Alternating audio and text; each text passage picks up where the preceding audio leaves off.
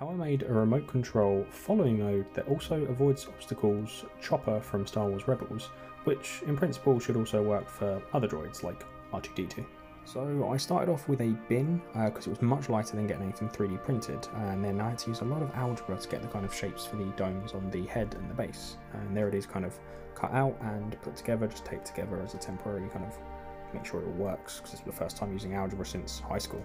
Then I used a soldering iron to plastic weld these parts together, as you can kind of see there. Then I had to fill that in, and I've also attached wheels on the bottom at this point so the head can rotate. This is it sanded and painted with primer, doing a kind of test fit of the head rotating with a self-oscillating USB powered desk fan.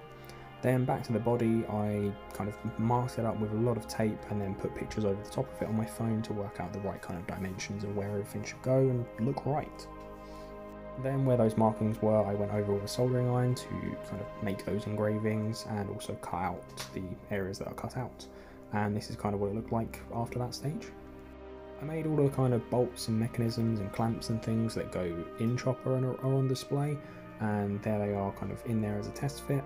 I did also make the kind of clamps or hands that come out of his head, but I've decided not to use them because I didn't want more kind of hazardness happening, more opportunities for him to break with that coming out of his head, or to like hit people with those.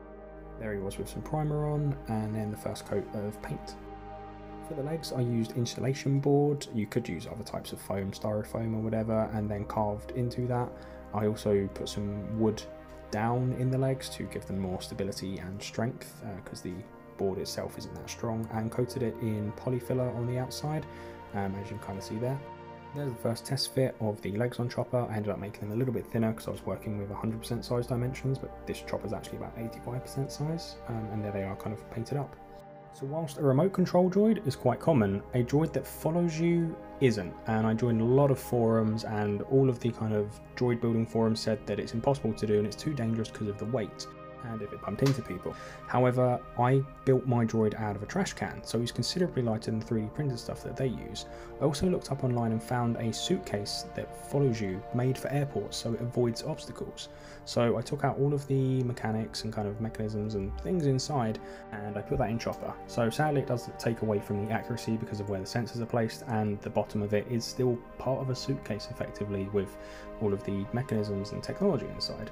So to hide the base suitcase, I got some reflective mirror sheet things and glued them on, and then this is me just showing the self-oscillating desk fan USB powered thing that helps rotate the head. And there he is, moving, following me, being a good little trash can droid. And that's